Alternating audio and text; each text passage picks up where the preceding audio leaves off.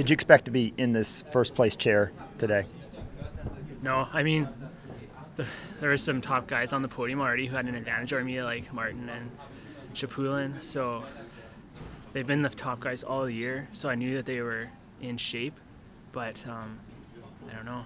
I managed to capitalize on their shooting mistakes and get a nice cushion ahead of them on the last lap.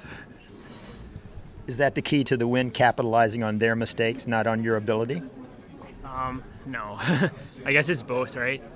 I mean, I was pretty scared coming to the last standing. I've seen what those guys can do under pressure. So with one miss, I was like, oh, they might miss one and then leave 10 seconds behind me. And that would have been a really tough fight on the last lap. I don't know if I could have held them off. Was that a pretty scary last loop, or was it a lot of fun? A little bit of both, I'd say. I didn't really know who was exactly behind me. Tom said I had a good cushion, but I was pretty tired, I'll admit, on that last lap.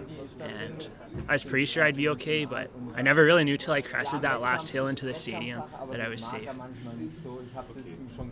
Great way to end the season. Congratulations. Thanks.